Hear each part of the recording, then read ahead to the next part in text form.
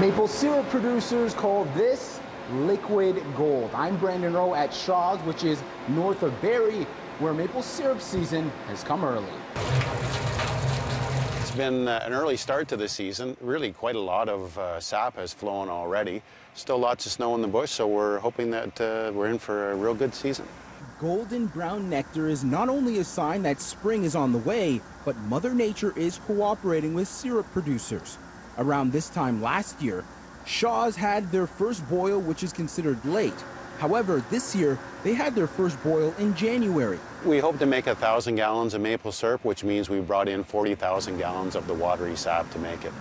When it comes to maple syrup production, everything is done in-house. So it's an 80-acre parcel of land here, and the blue lines are our main lines that transport the sap into us.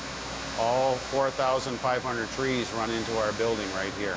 Shaw's has become a staple in Simcoe County. My great-great-grandfather purchased the property from the Grand Trunk Railway in 1893. So a lot of history here. Lots of history. Lots of trees tapped.